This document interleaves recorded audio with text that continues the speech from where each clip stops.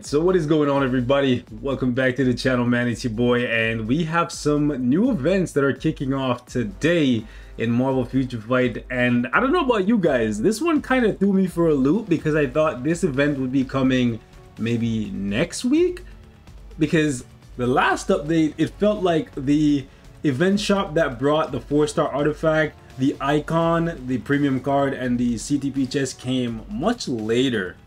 Correct me if I'm wrong, boys, but anyways, this is good news because those of you guys who are waiting for the Hawkeye icon because you're really rocking with him right now, you'll get access to it. And then in addition to that, they're keeping with the trend of putting a 4-star artifact in the shop for 500 tokens. And as always, you will be able to pick up a maximum of 700 tokens. So I'm always going to advocate that you go for a premium card if your cards are lacking, or if you need to reroll cards to get more pierce or additional all attack or whatever stats you're lacking. And then after that, at this point, I would really say you should consider going for the 4-star artifact if one of the artifacts in here you really want, because you use that character a lot or they're top meta.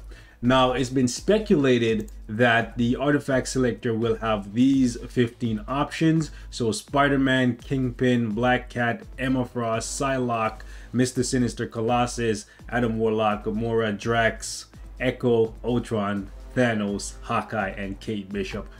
I would say majority of these are top tier options. Like, if I didn't have anyone in the first row, the first one I would consider would be probably Emma Frost for PvP, because I think her artifact makes a big difference. Because of this artifact, she can literally spawn into fights and insta-kill characters without you needing to do anything.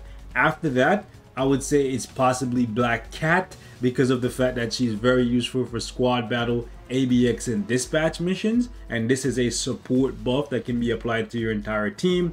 And after that, if you care about ABX, it would be Kingpin, and then Spider-Man. Betsy would be last just because she's not really needed anywhere. She's a very strong character, but she's not really needed anywhere. The second row here, I would say Mr. Sinister probably gains the most from his artifact because he gives him the undead passive. But in terms of the character that's the strongest in this row, it's probably Adam Warlock. But does he really need that passive heal? Not really, but it does make a difference, right? And then you have Gamora, who everyone, if you've been playing, you should have a free 4-star version of Gamora, so you should not pick this one up. Drax is pretty decent.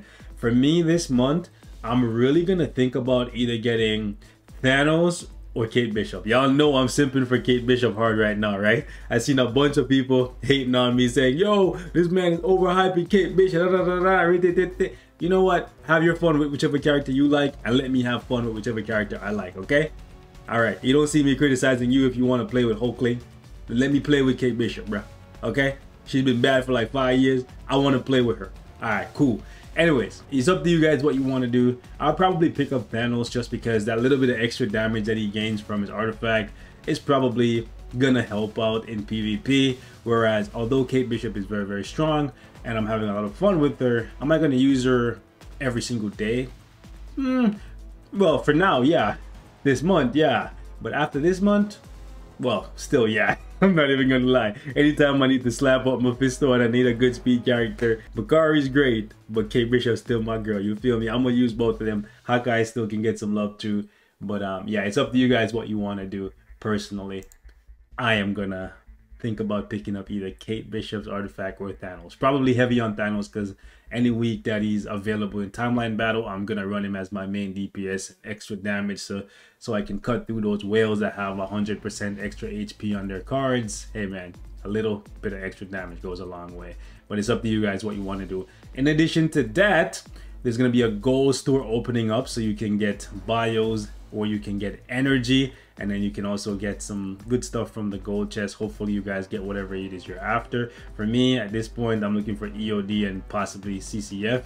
That way I can rank up a lot of characters to level 70 using CCF, and then EOD to balance out my insane TCP count, because I'm up to like 30,000 right now, and I'm only down to like, well, yeah, I'm only like 20,000 for EOD, so I need something to balance that out. Additionally, we have a crystal spending event. Most of you guys probably already bought your uniforms and already bought all your stuff, so this coming right now is kind of yikes. I would say if you're not a whale, probably don't spend too much right now. I'd say save all your crystals for the anniversary. More than likely this is going to come back, and it will probably line up better with when you need to spend on a lot of uniforms for the anniversary. For me personally though, I'll probably spend the 12k trying to get CTPs, because I want to put a CTP of authority on like 5 different characters. So yeah, look out for a lot of PvP videos possibly coming this week, depending on which CTPs on chance up. I've been waiting to get CTP of authority on chance up so I can go in for like maybe 10 of them boys. Hopefully I get lucky. So yeah, pray for me boys. So we have the platinum gift box, obviously, with the typical rewards in here. Actually, no, I think they added the 10 million gold, right? This is 10 million gold is actually pretty lit. You only get it one time though, right? And you can either roll a dud roll like what I'm usually getting, like either the 50, the 30, or sometimes I'll get like a 4-star ticket. But 10 million gold for somebody like me, that's actually a decent amount of gold, because I don't really need none of these. Like extra black antimatter, always helpful for gear 25. I don't really use black antimatter anymore to level up characters. I usually use CCF or CNS, Chaos Nornstones. Moving on, discount on unequipped thing custom gears. I'm also waiting on this to move some more CTPs around, so that's really good. Triple chance up. If you guys want to reforge, you big blubbery whales, go ahead, have your fun. I'm probably not going to mess with this. I don't see myself messing with this for a while. Personally, I think any brilliance that I'm going for, I'm probably just gonna spend my way to getting them guaranteed instead of playing with RNG to get brilliance. And then we have a ranking event for Kate Bishop, so I can simp more for her, and you guys can cry in your corner and I can just taste those tears, because I see a lot of people hating on me for showing Kate Bishop some love. It's actually crazy, boys. Like, I have fun with the character is actually really good. I put her through the paces and show her proper respect, the same thing I do for every character. And my man's hating on me like, damn, this man overhyping this character. Hey man, chill out, chill the hell out. Anyway, so we have a Hawkeye event pack coming, so you can spend a little bit of cash, support the game if you want to. And this is actually not a bad deal if you want to pick up the 4-star artifact and still get the CTP. Like last month, I believe what I did was I bought, what did I buy? I think I bought the $100 pack, and then I got the cards. The card, because I always go for cards every single month with this event shop, because if you just play the game every single month, boys, and every single update they do this, you get 1 free card 12 months of the year.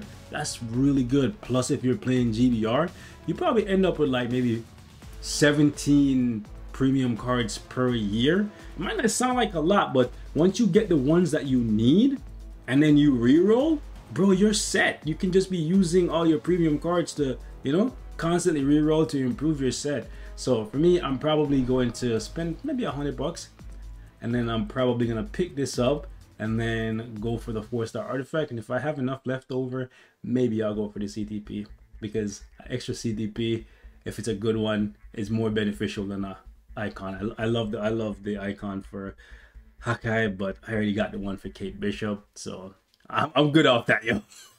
Mans are gonna come from my neck. But if I only, oh wait, no, why is it 79? Oh, that's weird. Wasn't it $99 before? Did they lower the price? Am I tripping? Maybe I'm used to the Canadian price, because you know Canadian dollars is monopoly money compared to US dollars, right? But anyways, I'm probably gonna go for the big boy pack, the number 2 here. Yeah, I think it's usually $80. I'm just tripping, right?